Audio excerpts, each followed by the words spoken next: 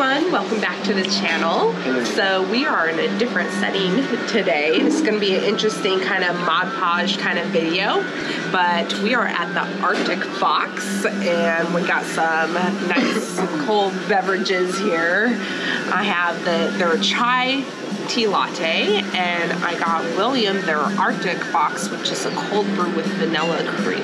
Pretty good. Yeah. But we are out in Tallahassee. Yeah, so we had to make a trip out to Alabama to drop off our kids with the grandparents. So 2 weeks. Hope they have a lot of fun. Where we decided to stay after dropping off the kids was the DoubleTree in downtown Tallahassee. Yep. And it's a really unique place. From like the decor and everything, it's unlike any DoubleTree I've ever stayed in. Yeah. And so we will show you all of that footage right now. All right, we are first going to start off with showing you guys the room that we stayed in.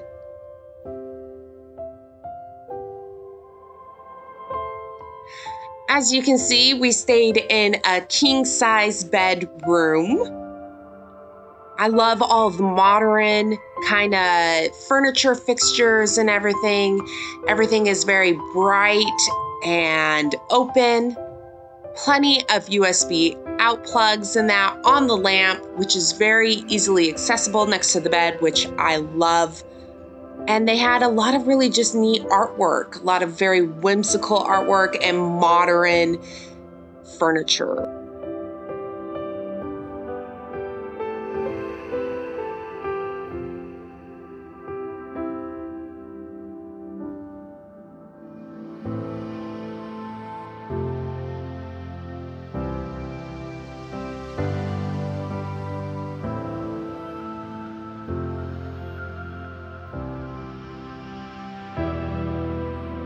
We stayed on the 11th floor, so here is a beautiful look of downtown Tallahassee. And I really love this full-size mirror that they have in this room, so you can get ready for your night on the town. They have also a closet right by the door when you enter.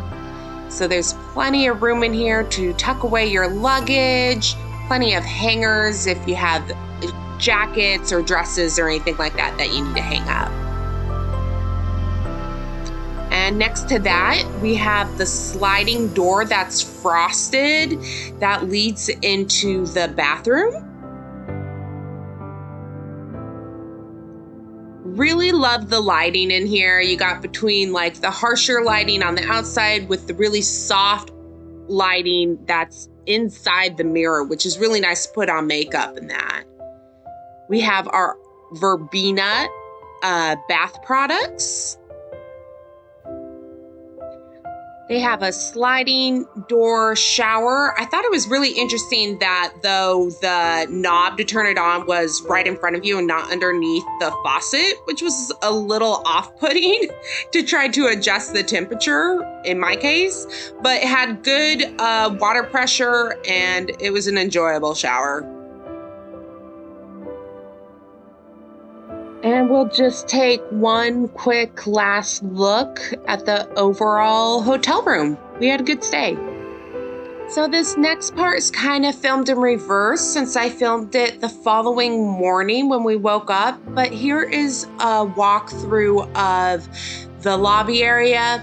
This is the part that I was talking about how unique it is. It feels very kind of fantasy-like. Very Alice in Wonderland, a lot of people say, and I'd have to agree with that. From the furniture to the longscape tabletop, you can almost picture having like, you know, a tea party with the Mad Hatter in hair. So I really love the character of this overall hotel.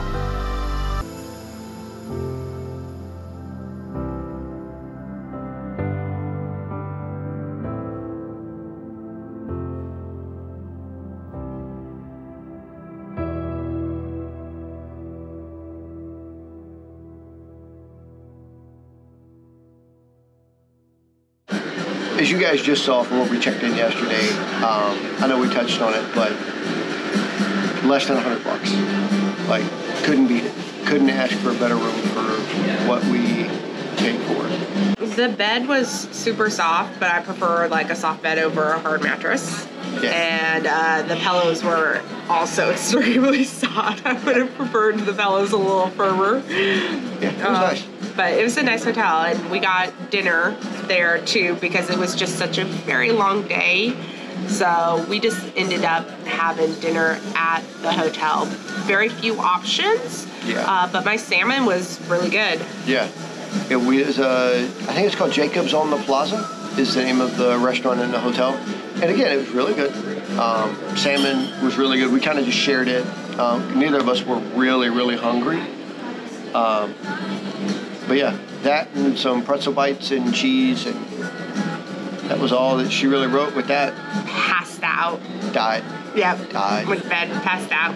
So this morning, after we left the hotel, we went to a place called Market Grove out here in Tallahassee. It's a breakfast lunch place. Yeah. And we will throw in what we got in our footage of that, of our overall experience now. Yeah.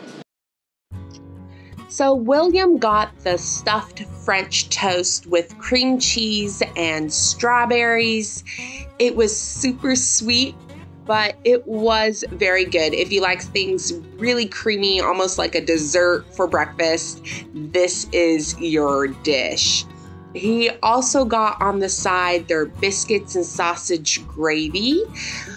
I think we would have preferred the sausage to have like bigger chunks and more of it, but the gravy overall on the biscuits were really, really good. And of course the biscuits were light and fluffy. I got their blueberry compote pancakes. I hardly ever get pancakes for breakfast, and these were really good. I really enjoyed them. And we also got their coffee there, which is locally grown within the area somewhere, I believe. And we actually picked up a bag, and I cannot believe we left it there sitting right at the counter. So I hope we were able to bless someone with some free coffee at least, because we forgot it and, well, whoops.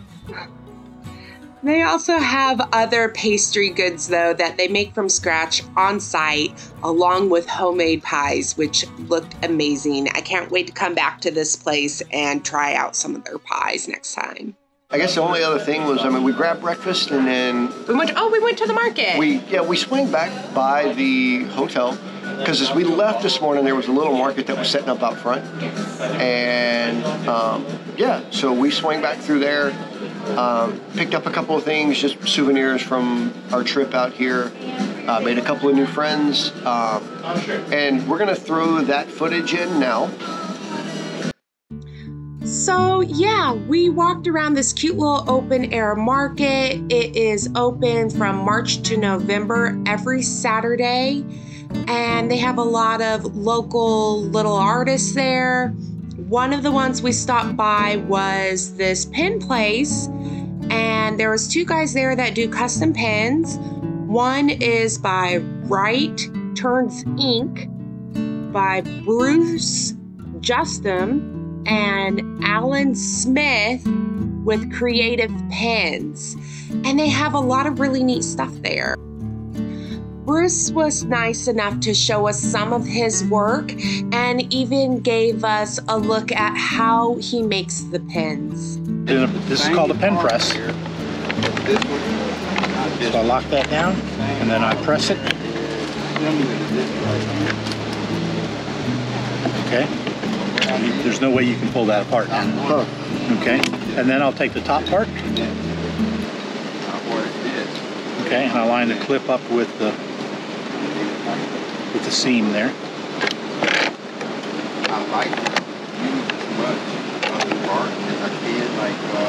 And I'll press that. So now we have the body of the pen. Open it up. That's how you replace the cartridges. This is a Parker cartridges. All my pens have replaceable cartridges. Okay. So put that in there. Now this particular pen, There's a double turn on one at the top of the spring and a single turn at the bottom. If you put them on the opposite direction, it grabs, and sometimes it won't come out. So if you ever replace a cartridge, make sure you put the single edge of the spring on first. Because I'll show you what happens in just a second. And you just put that on. And now you have a 30 caliber bolt action pin.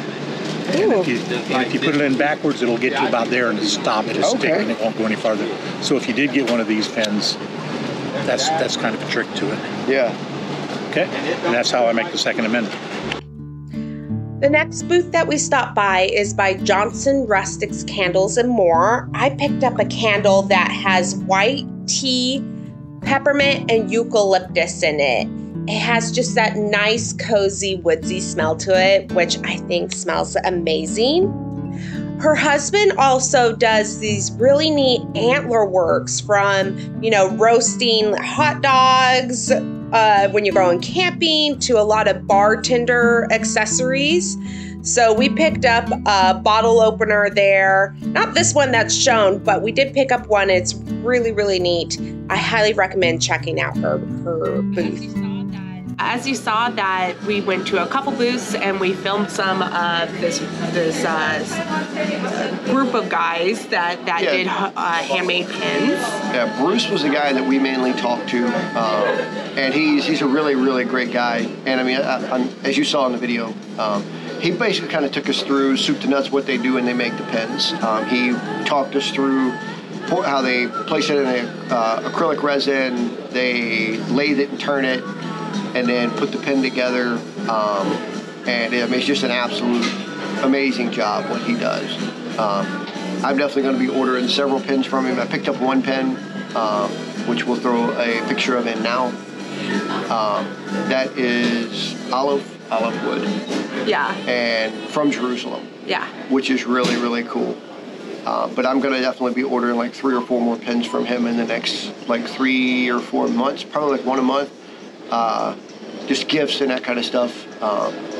And yeah, it was a really, really great trip. And then there was that other booth that we went to. Yes. That had a lot of antler kind of, what would you say? Not decor, but accessories. Yeah, bar accessories, or fire pit accessories. So they had the bottle openers, wine stoppers, and the forks for hot dogs and marshmallows if you're doing s'mores over an open fire. Yeah, those are really cool.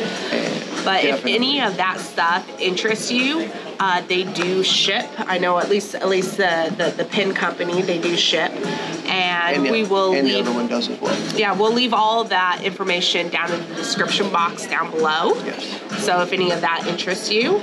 And I thought it was really neat that market, though, took place outside of the hotel. Yeah.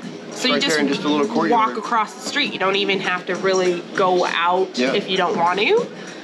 Well, we wanted to do so much more and really, visit some of the touristy locations, but this trip kind of got away from us a little bit. Some unexpected things happened, but that's life. Yeah. I sure hope that you enjoyed this video. If you did, be sure to hit that like button and be sure to subscribe. The subscribe button. Smash it now. Do it. And as always, you guys, an ordinary life is truly extraordinary. We hope to see you guys on our next adventure. Bye. Bye-bye.